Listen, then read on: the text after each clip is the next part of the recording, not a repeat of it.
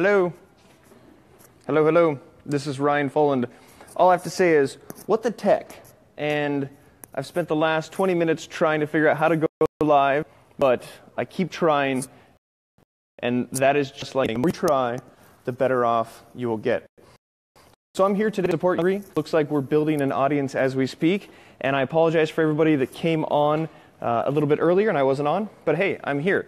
And I've got my selfie stick, and I'm at UCI, and there we go, the first viewer. So my name is Ryan Foland. If you haven't met me or seen me, my name is Ryan Foland. You can find out more information at ryanfoland.com. And hey, yes, hey Youngry, what's up? I think I can like and like. So the funny thing is that I signed off my personal Facebook for the entire year, and I just feel Facebook is distracting, and I don't really like it as a platform. Sorry, I'm more of a Twitter guy, but just for you, Ash, I got my ass onto my personal Facebook, which I said I wouldn't do. So technically, this is just a temporary visit so that I can publish this onto Youngry. But the idea here is to talk with you and have you go into my brain. Ask me any questions you want about communication. I mean, I can sit here and ramble off about communication for a long time, but the idea here is to interact. So we've got two people, and feel free to chirp in, type in there. Ash Coomer just shared my video. Very cool. So I believe that public speaking is probably the most feared element that everyone has. And when I ask people in front of a large group and I say, hey, who here is a public speaker? Most people do not identify themselves as a public speaker. But guess what? You open your mouth in public, you are a public speaker.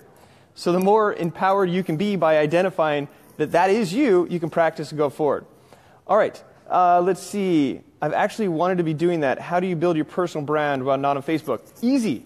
Check out my Twitter profile, at Ryan Foland. I've got close to, I don't know, 180,000 followers, which is way more than 300 or 400 that I have on Facebook. Building the brand isn't about being on a social media platform. Building a brand is about figuring out what you want to be seen as in the world, okay? Let's see another question. What is your take on Snapchat versus Instagram or Twitter Live? Okay, let me go back to the first. Building your brand is totally doable without being active on Facebook. It's important to have a Facebook page to be found, and so I've got a public profile page. Now, I'll post outwardly on my public profile, but I'm not diving in on my personal account and liking things and looking at babies. For me, that's just distracting. So for me, Twitter is a platform where I communicate. I like Instagram as well, but Facebook for me on a personal level, not so good. It's just because it's not really for me, and that's okay. You don't have to be on all platforms. All right, question, what is your take on Snapchat versus Instagram or Twitter Live? I had Snapchat, I tried it, I enjoyed it, and then I got rid of it. So I don't really care about a platform if it doesn't serve me, right? Social media is about interactions. It's about communicating with people. And it's not always just about a broadcast. So I enjoy interactions on Twitter and Instagram, and on Snapchat, there just wasn't the interaction that I thought would make sense for me. Question, are your secrets of building a good Twitter following? Yes, engagement drives engagement. Okay, there's a lot of people that think that just being on Twitter, look at my hair, it's rocking right now. The thing is that you can't just be on Twitter. Having a personal brand and growing your Twitter is about being active and striking conversations, right? I always like to say the more you talk, the less people listen, and the less you talk, the more people ask questions. So here's one hack for Twitter. Ask a question, right? The other day I asked a question, what's the difference between bunnies and rabbits? And I had a whole fun conversation with people.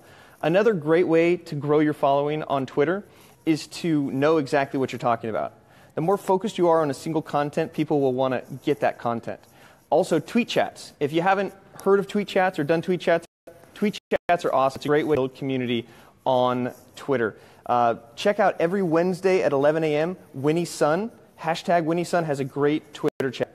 Okay, wait a minute. I heard you speak last week, OC Tech Happy Hour on personal branding to help launch your company. Tell more about it. So I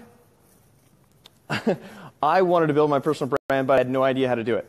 And so what I tried to do is, and I wasn't good at social media at all. You look, a couple years ago, I had no social media presence at all. I started Twitter in 2008, and I tweeted 4 times, and I got rid of it. I'm more of a personal person. I like to talk with people. I'm more of an interactive, offline type of person. But I knew that I needed to get serious about being online. So I made a conscious effort to learn. And how do you learn? You learn from the people that have done it. So I was connected with Leonard Kim at a networking party at Keith Ferrazzi's house, who's an amazing author and a great networking king and a guru that I was able to get to his house for this party. And I met Leonard, and he's got over 10 million views on his content. He knows, I respect him and what he's doing on social media. So I literally said, I need help learning how to write better because you're obviously doing it.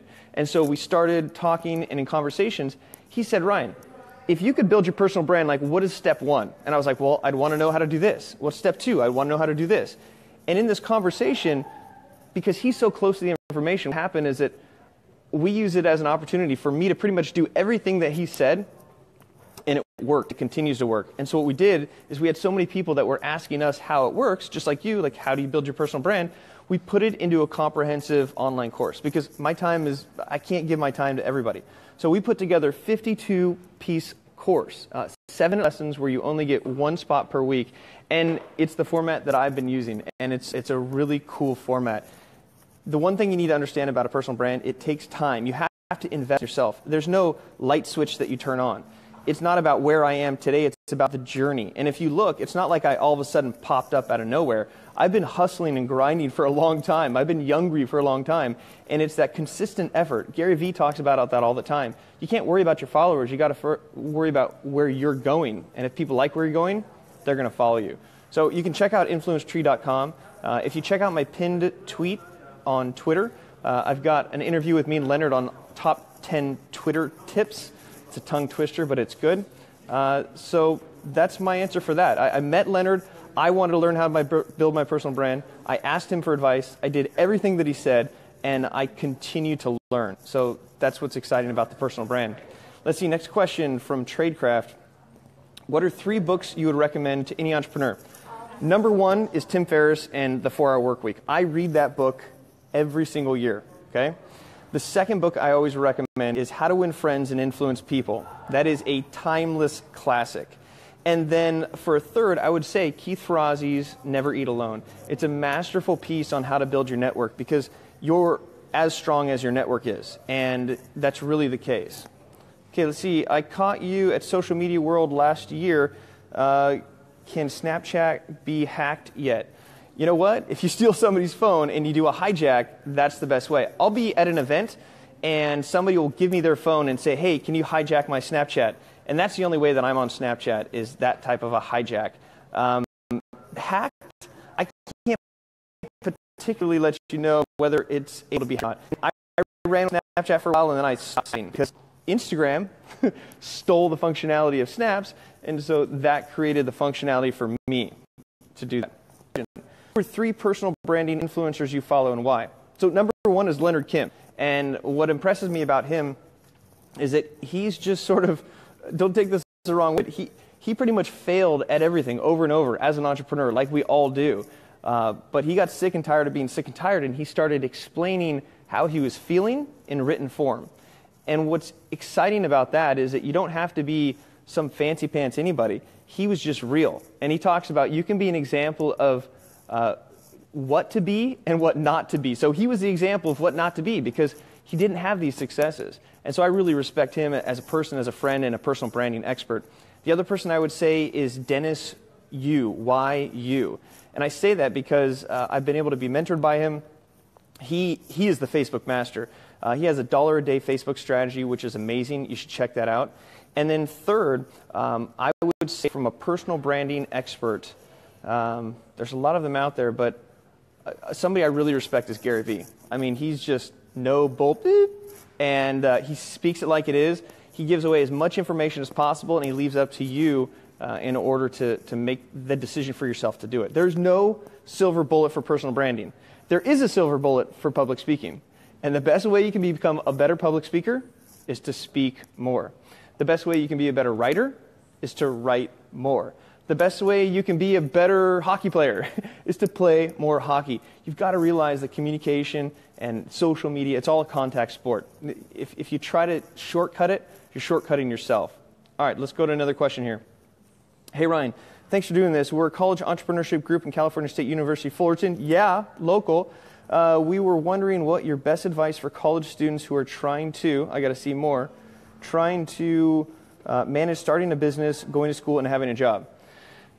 Okay, here's the simple skinny to it. Sleep, eat, and drink water. I'm serious. I give that advice all the time. The other one piece of advice I can give that trumps everything is to smile more. Like a genuine smile. Be excited about what you're doing. Because, look, I manage a full-time position at the University of California, Irvine, and I also run a startup. And I'm also listening to books and educating myself and reading. And the one thing that you have to do as a baseline is stay healthy. I was talking with Peter Polydor. I was interviewing him for Richtopia recently, and I asked him a similar question. I said, you know, what is something that keeps you successful? And he said, sleep. Because here's what he said. If you have all the stress and anxiety in your day, as a student, starting your own business, you know, having a job, all these things, inside of your dome, inside of your brain, behind this big killer 10-foot overhead wave that's rocking on my hair right now, inside your brain, all kinds of toxins are formulated throughout the day when you have all the stress.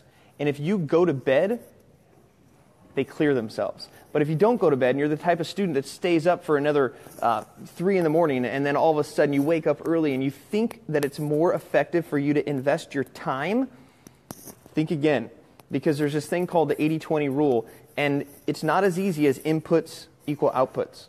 If you haven't heard of the 80-20 principle, it's fantastic. But the concept is, and from a student perspective, think about this. You would think that if I study this much, then I'm going to do well on the test. But that's not the case. You can study a lot, and you can be very poor on your tests. The trick is that if you study effectively, and you study at the right time, and you're in the right mental state, you can do really good with spending less time studying. The average person only works a couple hours a day, even though they sit at their desk for 8 hours. It's a ratio that happens in nature and everywhere. Basically, it's the 80-20 principle. So that, I'm going to guess, you hang out with 80% of your friends 20% of the time. In customer service, 80% of the problems are caused by 20% of the people. So the advice is, get to the basics. Get good sleep, drink lots of water, stay healthy, and then you can run at an optimal level. Like, I charge. I'm a ginger, but I charge all the time, and I drink a lot of water, and I stay healthy, and that's the number one piece of advice that I can give, aside from smiling. Okay, let's see. Love your radio show. What type of guests are you looking to still interview? Awesome. If you do not know about Get Notified, you should check it out. It is a lot of fun, and it's on KUCI every Wednesday morning from 8 to 9 a.m. Yes, people are looking at me funny. I'm doing a Facebook Live. You can say hi. Hi. And like today, I had the founder and CEO of Heal, the Heal app, like the Uber for doctors. It was rad. We had a lot of fun. But I'm always looking for people that know more than me, and that's pretty much anybody. I like to tie in what typically wouldn't be conversations around social media and bring them into social media. So if you are curious about getting on my show or you just want to join, I'm even famous for people contacting me and saying, Ryan, can I just sit in on your show? Guess what? I go, yeah. So Spawned, if you want to check it out, shoot me an email, ryan@ryanfoland.com, and join the show. I'm famous for having multiple people on the show. And you can see all of my shows at getnotified.kuci.org. And secretly, that just points to ryanfoland.com/talk. All right. What's the easiest social media growth hack for people to implement today? Well, I'm going to go a little bit differently here, because I believe that social media platforms are not just your typical, Twitter and Facebook and LinkedIn. The easiest social media growth, okay, is to get people to value your content or see your content as valuable. The most underutilized website out there right now, which you can call social media if you want, is Quora, Quora. The thing is that oftentimes people will blog or they'll write their thoughts on their WordPress site and they get no views because no one knows they're there. If you go to Quora, it's a question and answer database where somebody asks a question and then millions of people might follow that question. So answer that question. And then it's just like Reddit where the popular answers go up. It's a great place to start. Personally, I need to do more Quora, but that is the quickest social media hack. And then the best social media hack is know why the hell you're on social media. I swear, more people come up to me and they ask for social media hacks or how do I do this, how do I do this? I look at them and I go, why are you on social media?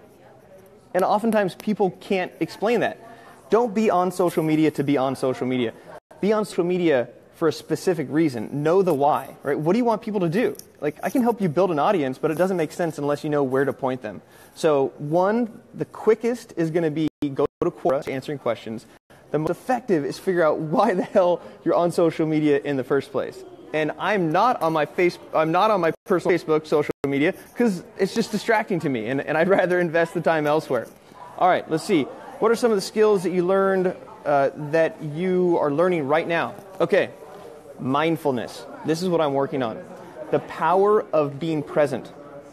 Oftentimes as an entrepreneur, you're like, oh my gosh, shiny object over here and shiny object over here, and you get all you get scrambled. There's a great book I just read called The Practicing Mind, and it's by a piano tunist, a guy that works on a piano. And the main concept, right? I mean, for me, I do yoga. I try to center myself. I'm working on the meditation thing. But what I'm trying to do right now is be more mindful. And the power about being mindful is that you can slow down and actually get things done faster. Believe it or not. If you're mindful of what you're doing, like we're always thinking, oh crap, what happened in the past? Oh my gosh, what's happening later? So many people don't live in the present. And your days become more enjoyable. Your life becomes more fulfilling. And it's amazing. So practicing mindfulness is the one thing that I'm working on today. All right, Youngry, what are your 3 favorite TED Talks? Number 1, Joshua 4, F-O-U-R, I believe, and it's the Memory Palace. Joshua 4, the Memory Palace. It's crazy. He talks about one of the most ancient, effective ways of giving speeches. Don't memorize your speech. Prepare and improvise. The concept of this memory palace has been used for thousands of years, and it's a fascinating, fascinating talk. The guy goes to cover a championship of a memory, a world championship of memory, a memorization. And he's so fascinated, he spends the next year practicing, comes back, wins the whole damn thing. It's fantastic. Number 2 is How to Not Get Chased by a Bear by Ryan Foland. I really enjoyed that talk because I think that there are bears everywhere. But I developed an app, and if you haven't seen my TEDx talk yet, just type in Ryan Foland, TEDx, bear, whatever it is, and that would be the case. And then I think that my 3rd favorite TED talk or TEDx talk, because I sort of lumped them in together, would have to be, I have a few, so I'm going to get back to you on that one. I do like the Tony Robbins, although it's a little bit out of character for him. Just for you, Ash, your TEDx talk. Check out Ash's TEDx talk. Okay, what are the 3 books that have changed the way you think that have helped your business? So somebody asked me earlier, I'm going to give 3 other books. Gary Vee has a great book called The Giving Economy. Okay, that's fantastic. That helps to change the way that you're looking at social media, not as a selfish thing, but as something out there into the world. Okay? There's another book called The Happiness Hypothesis, which is actually pretty interesting. You should check that out. It's more of a mentality thing. And then Pitch Anything. Pitch Anything by Oren Clef. Oh my gosh. Oren Clef. Namaste. You are the man. Oren Clef, Pitch Anything. Probably one of the best pitch books besides my 313 book, which is coming out soon. So there you go, Lorenzo. Did you ever have stage fright, aka fear of public speaking? How did you overcome it? I still get anxiety when I go on stage, no matter what, and we all do. It's a reaction of your brain. But I have a trick for that. It's called the pre-stage sway. So your body knows you're going to go up on stage, so you get nervous, you start to sweat, and then your foot, when you get on stage, starts to go like this, and you're like, oh my gosh. So the trick is, find a place where it's private. I'm going to I'm going to give you a live demonstration here, okay, on my selfie stick. Okay, so you're there and you're about to speak, and so you're like all nervous. The trick is to let the nervousness flow through you. Just like emotions, right? Don't let emotions, don't stop and deal with emotions. Let the emotions flow through you. If you're really mad, be mad and then feel better about it. The same thing goes for speaking. So before I go on stage, I literally will start to move around and do this kind of thing and get my legs going and get all funky and get the neck and the head and even the face and scrunch and then you stop for a second. I may look a little bit more red than normal, but I actually feel tingly. And what that does is it gets that nervous energy out of your body so that when you get up onto stage, you've already processed that energy. I wrote about that recently on Interesting Engineering. You should check that out. It's a fun one. It's called the Pre-Stage Sway, and my buddy Daniel Mitchenshort, a championship world speaker, competitor, he's my friend, my buddy, he helped me out with that as a mentor early on. So I actually feel a little bit more relaxed now that I did the Pre-Stage Sway. That was a mid-stage sway. All right, what is the essential items to have in your investor money pitch document? Okay, I deal with a lot of people in their pitches, and I have this thing called the 313, which is really basically saying that there's only 3 important parts. It's the problem you're solving, okay, the solution, and your market. And I put those together in what I call a 313 sandwich, because the most important thing you can have in a pitch document is a story, okay? So forget about financials real quick. You've got to connect with your audience. So the structure that I help people with is you start with a story. That uncovers the actual problem that you're feeling, or that's discovered. Then that leads to the solution, and the solution leads to the specific market, because your thing is not for everyone. And then you finish with a story that ties in a different situation than the story in the beginning. It's called the 313 sandwich, and I'll write about it more later, but I speak a lot on that. Let's see. Vincent, what's up next for your brand building? You're an MC, public speaker, now social media guru. I don't think I'm a social media guru. I'm still learning. Radio host, etc. How do you grow from here? My goal for 2017 is international speaking. I got to speak in Portugal last year. It was a phenomenal experience. And this year I've decided to, 1, stay off of my personal Facebook, except for this occasion, and 2, speak internationally. I do a lot of stick figure drawing, right? If you look at a stick figure drawing on my Instagram from the other day, it says, know what you need help with. And this is probably the single most powerful thing I can leave everyone with today. The fact is that I'll ask people all the time, what do you need the most help with? And they don't know what to say. They don't know what they need help with.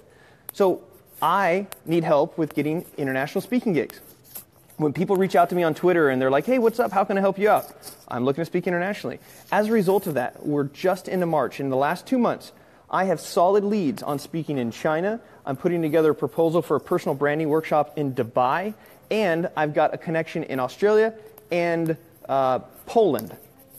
So just because I know what I want, but that's it. For me, that's the next level, is speaking internationally. And then I'm going to make sure to take the love of my life with me, have them fly me out there first class, stay out there for a week, and then do the big road show, and then come back home. So for me, it's international. That's what I'm excited about. And Leonard Kim and I are working on a book. So keep that in works. We were in New York. We've got a book agent.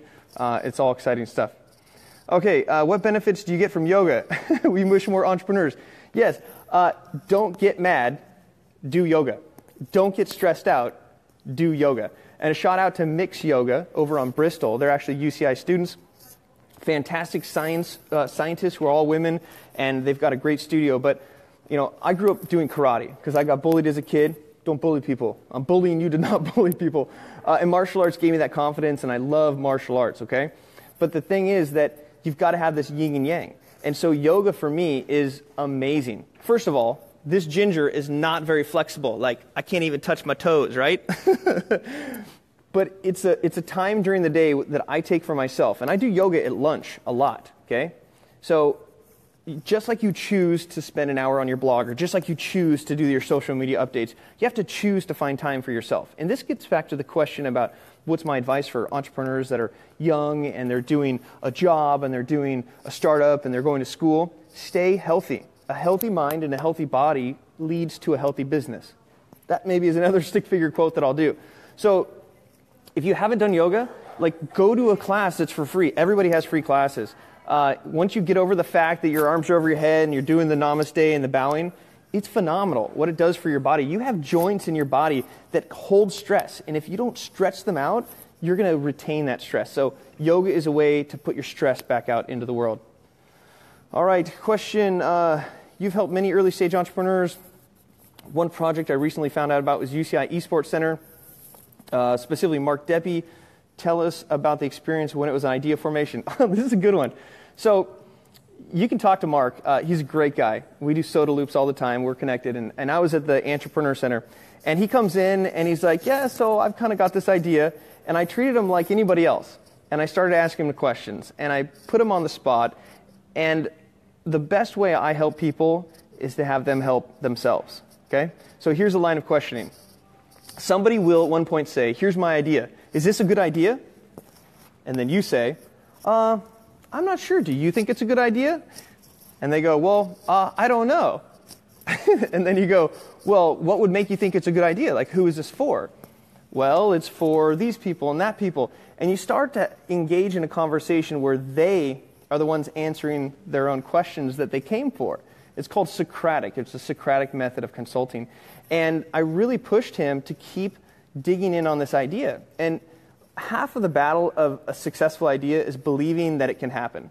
And it was a big idea. But I believed in him for him, just like I believe in you for you. If you're really ready to chase after it, then go for it. But you've got to continue to believe that can happen. He did something that's unheard of. He created an entire Eat Sports program, first at the major research university. And I was fortunately there along with him with the entire route. And I would say that persistence in believing in the fact that it can happen is a huge part of success for any entrepreneur. Because you are your worst critic. Shh. Listen for a second. You hear that? That's the voice in your own head that's telling you you can't do it. Tell him to shut up. Tell her to shut up. Tell it to shut up. Because we are our own worst nightmares. And as soon as you start to think that it can't happen, guess what? It's going to happen because that's evolution. Talk about communication. Maybe this is the last little nugget here. Thoughts create words. Words create action. Action creates reality. So whatever you first think is then manifested by your language machine into words, and then that helps you to then actually make that happen into the real world. So if you think good thoughts, you use the right words, you have a better chance of being successful than somebody who is talking down to themselves. So I help Mark stay positive and believe the dream and then just keep pushing and pushing and pushing. So that was his story. I'm super stoked on what's going on. And it's over that way, up the stairs. Check it out. All right, what does Youngry mean to you? It means somebody doesn't know how to spell young. I'm a bad speller, so I respect that. But for me, I think the young part of it, I think we're all kind of young at heart. In this last TEDx talk that I gave here at UCI, I said no matter what you want to be when you grow up, even if you're grown up, social media can help you get there. And I think that for me, Youngry is a young state of mind because I don't want older people not to think that they're young. It's really a young at heart. And how do you have a young heart? You're healthy, you drink water, you sleep, you get to those basics. People ask me how I have so much energy. I attribute it to my gingerness, yes, but it's about like that core basic health. And it's just about being excited. Like I wake up, I'm stoked. Like I have a very fulfilling and very busy and crazy life. But for me, I'm young, I'm hungry, and so the merge of those two words, I'm Youngry, yeah, I'm very Youngry, although I don't eat as much as I should, which is somewhat of a challenge. Okay, well, it looks like the flurry of questions have stopped, so hopefully you guys got some good information out of that. I'd encourage you to check out my startup Influence Tree, that's influencetree.com. We can help you grow your influence. And if you want to find me and about me, go to ryanfoland.com. If you want my favorite platform, you want to see me in action on Twitter, go to Ryan Foland. That's at Ryan Foland on Twitter. And then Instagram. If you want to see my daily drawing quotes, just go to Instagram, and it's at ryan.foland. So think again, Twitter is at Ryan Foland, and Instagram, where I do my Sharpie drawing, is ryan.foland with a Sharpie marker right there. All right, well, thank you, Ash. Word to the wise, tech problems always happen, but you got to push through them. You say, what the tech? Let me figure out how to make it happen. So I jumped onto my personal Facebook, which I sort of broke my own rule for the year, but I don't count this as really being me on personal Facebook because it's on the Youngry Facebook. And I'm here to support the Youngry. Check them out, all kinds of good stuff. We'll see you at the OC Tech Happy Hour. Consume all the content that you can out there.